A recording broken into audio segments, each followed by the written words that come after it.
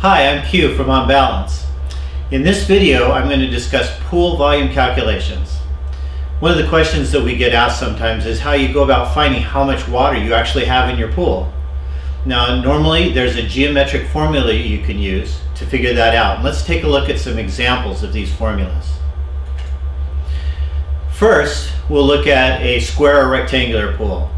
Now, when you have this kind of a pool, you can take the length, the width, the average depth, and then the number 7.5, and multiply them all together, and it'll tell you how much water there is in the pool. This works because the length times the width times the average depth in feet will give you the cubic feet volume of the pool, and then multiply that by 7.5, which is about how many gallons of water will fit in 1 cubic foot, and that'll tell you how much water will fit in that pool.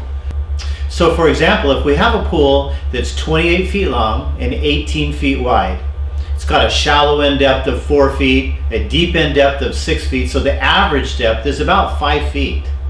If we take the 28 and multiply that by 18 and by 5 and then by 7.5, we come up with the number 18,900. Now, since adding even less than a half an inch of water to this size pool would increase that result to over 19,000, we generally round pool volumes. We don't try to be overly precise. So in this case, we would say we have a 19,000 gallon pool. Now let's look at a round pool. The formula for round pools is to multiply pi, or 3.14, times the radius squared, times the average depth of the pool, and then by 7.5. So in this example, if we have a pool that's 16 feet across and has a depth of 4 feet, we take pi, 3.14, multiply that by 8 squared, or 64, and then by 4, and by 7.5, and we get 6,029.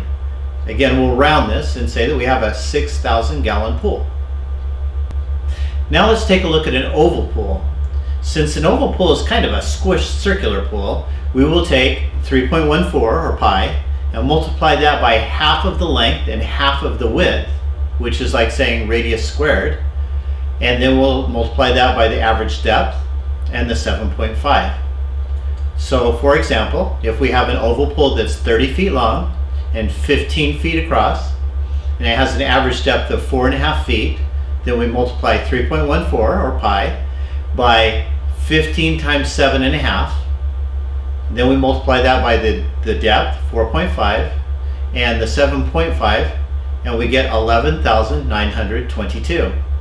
We'll round this and call it a 12,000 gallon pool. Now let's take a look at the classic kidney-shaped pool. Here we'll take the average width and the greatest length and the average depth and multiply those by 7.5. So if we have a kidney-shaped pool that's 40 feet long and the widths are 20 feet and 18 feet in the two ends of the bean or kidney-shaped pool, and an average depth of 4.5 feet, then we'll take 19, which is the average width, by 40, the length, 4.5, the depth, and 7.5, which is again the number of gallons in a cubic foot, and we get 25,650. Now, this is going to overestimate the volume of the pool because of the rounded corners. So this pool is likely going to be somewhere between 25 and 26,000 gallons, but it'll put you in the ballpark. The funny part comes when you need to find the volume of a free-form pool. The instructions essentially say divide the pool into rough geometric shapes, solve for those shapes, add the numbers together, and you'll be somewhere in the ballpark. As you can see from our example, this can be difficult on some pools, and determining the average depth for these kind of pools is an added challenge. So in part 2 of this video series, we'll show you a way of determining pool volume using chemistry in a way that works for any shape of pool.